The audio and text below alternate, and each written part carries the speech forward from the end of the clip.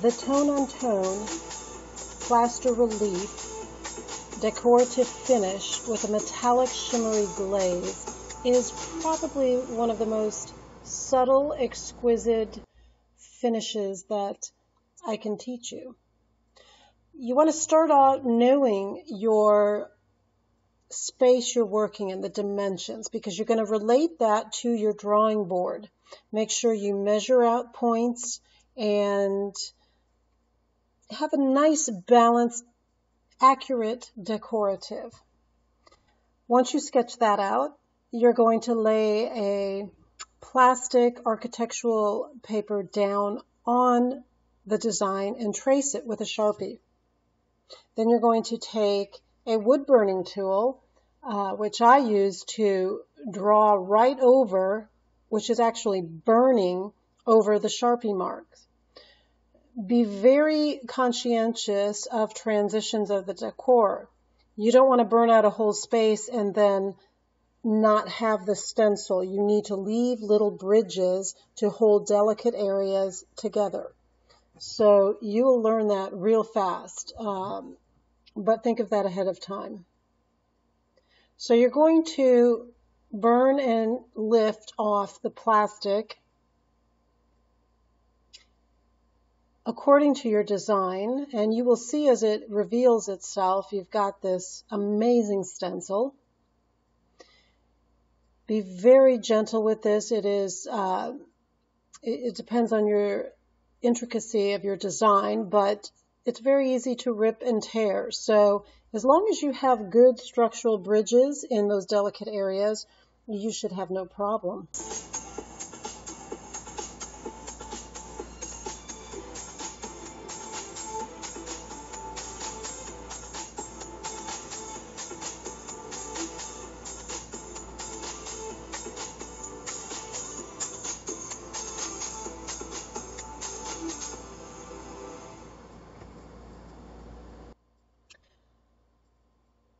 This particular project is in a high ceiling, so we're using scaffolding, and it's quite the challenge because the ceiling is angled. This tray, as most trays, have angle sides.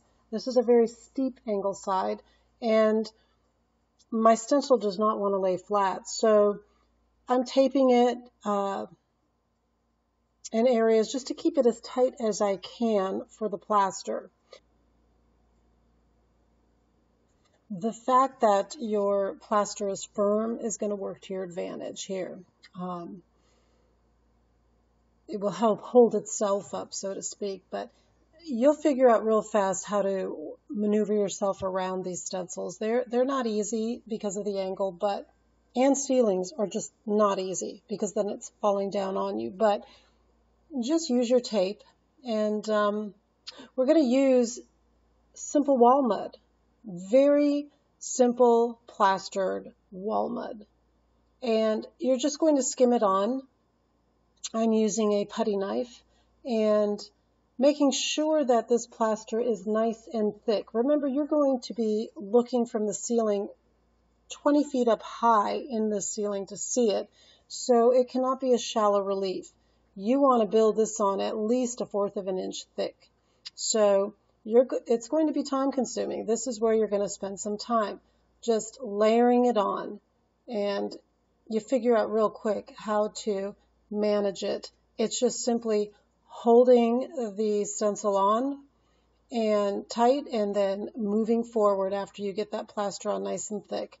You're going to have a lot of plaster on this stencil that between each section you are going to have to clean it, and again, this is part of the most time-consuming efforts in this whole effort, but it's certainly worth it.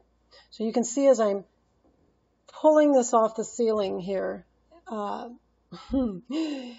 it's heavy. Look at the weight of that plaster on my stencil. It just wants to, it's heavy. It just wants to pull it right down to the floor. I'm hanging on and handing it to my assistant, who is going to take it, and thank you so much, assistant, for cleaning that for me while I just kind of perfect areas. Some things seeped in. I'm going to wipe that up And, some things have spikes on it where the putty knife just kind of peaked it, and I'm going to smooth that down. But essentially, it is going to be a little rough, and that's okay.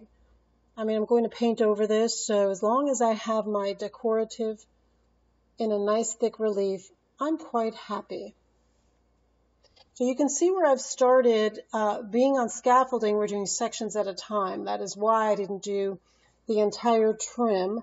We're taking this gold ceiling and we are going to gray. Gray is what's in right now, silvers and gray. So this Baroque gold is out, and we are knocking that out with the trim. Has a nice solid gray. Right now I'm just kind of getting some interest to that trim. I'm peaking it with a cream color, and I'm just kind of like a sandback edging. I'm just peaking, hitting it organically. I'm not doing a solid line. I'm just kind of dashing that around. It's going to highlight the peaks, and you'll appreciate it more from the ground view. And I'm doing this while my plaster is drying. You can see behind the plaster is still the gold finish, and I'll be painting right over all of that. But for now, that needs to dry. So I'm going to get everything done that I can before we have to move that scaffolding. And that is why I'm doing it in odd little sections in each section of the ceiling. So continuing on, just peeking out as much of that trim molding as I can reach.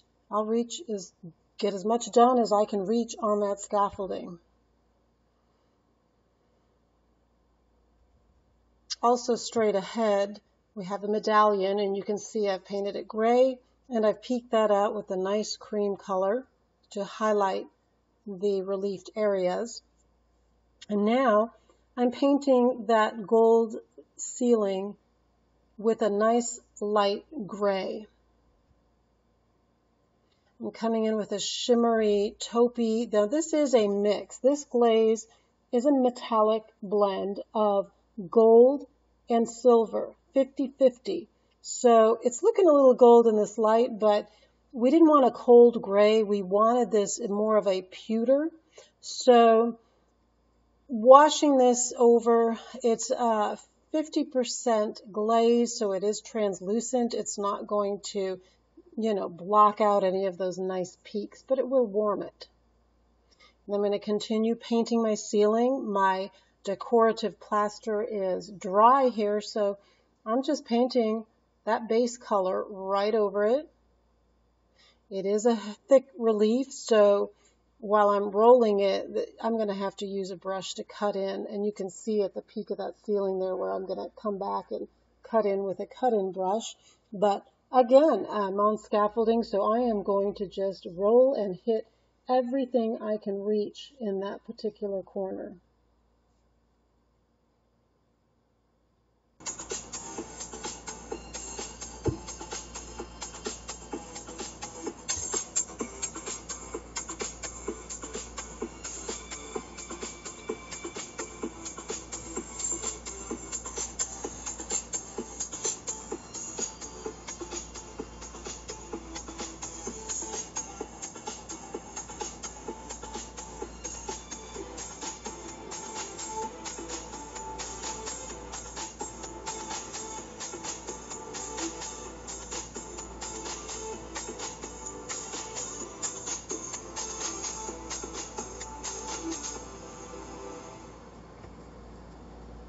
All right, so everything is base painted that I can possibly reach on that scaffolding. So before we move it, I am going to need to burnish the glazing over what I just painted. So what I'm mixing for the sheetrock areas that are, if you noticed, is a much lighter gray than the trim. I'm going to mix up a batch for that separately than the trim. It's still going to be a metallic silver and gold mix, but I'm going to go a little bit lighter on the gold here because, that is such a light base that, it requires a lighter more gray glazing. So again, 50% glaze to paint ratio. But my ratio of my gold and silver is slightly altered. I am going a little bit heavier on the silver. So now I'm burnishing this new glaze mix right over the decorative and all the painted area. That entire panel is going to be burnished with this metallic glaze. I am basically scrubbing it into that paint. I am scrubbing it on the wall. It's really that simple. I hold my brush at, I would say, a 45-degree angle, and this is a 4-inch Purdy brush. It is the only brush that I have found that does not tangle when I do this. A lot of them will get knotted up, and I just can't use it anymore. This keeps a nice flat edge, so I can get in and cut in a sharp line all around the molding and maintain that scrubbing motion. It just works. I don't know why. But it's as simple as that. I'm just scrubbing it in organic motion. If you do it in like circles, you're going to get little donuts up there, and you don't want little hues of donut shapes. So you want to scrub it. You want to scrub it. Think of organic puzzle pieces. You're going to kind of scrub it one way and to the right and then to the left and overlapping, and you'll figure out real fast how to work with glaze and get a nice finish. When you go over the reliefed areas, you want to make sure that you are hitting absolutely every indentation. You do not want to leave anything without glaze. You can see when the glaze collects in that reliefed area, or the undercut of the reliefed area, it antiques it. So it almost highlights it actually does highlight the whole reliefed area.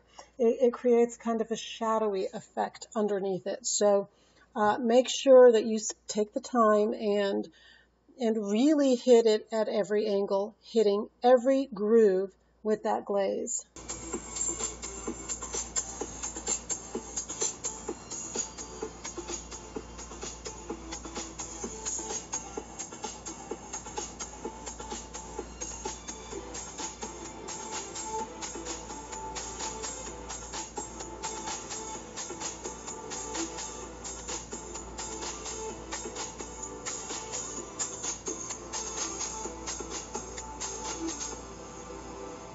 And now, after 4 days of much effort, much work, our beautiful, tonal, monochromatic, plaster reliefed, decorative ceiling is finished.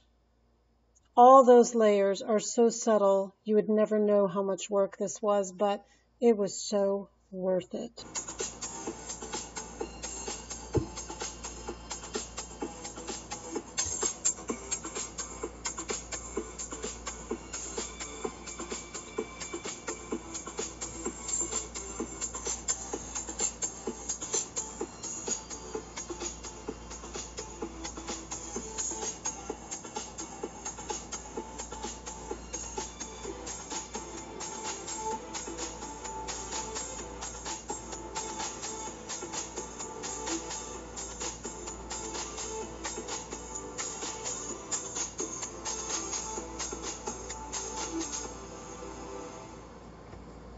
A ceiling such as this requires walls to do it justice. So for our walls in this room, we decided to use the same base coat as the sheetrock up in the ceiling and the same silver gold blend of glaze burnished over it. It is absolutely congruent, but without the decoratives, without the molding painted likewise, it's not going to compete with that ceiling. It is going to be congruent and enhance that ceiling without speaking louder than it, so to say, without competing with it. So this wall is going to be luxurious like the ceiling, and being that it's still in those same tones, absolutely congruent and monochromatic still, but it's quiet. We're going to keep these walls nice and quiet.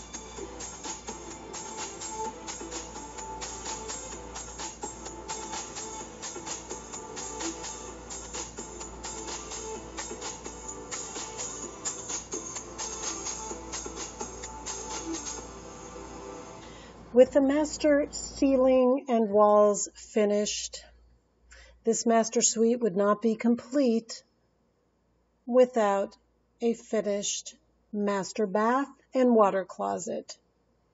So we continued this color scheme into the bathroom. We kept the exact base paint of these walls, that light gray, with the same shimmery, beautiful glaze burnished over it. But we had to change it up a little bit for the master. So here we have decorative relief, also with plaster on the walls, but we overlaid it with a crinkled silk. This technique is a technique unto itself, and that is for a later time to learn. But for now, just look at how absolutely stunning this flow is.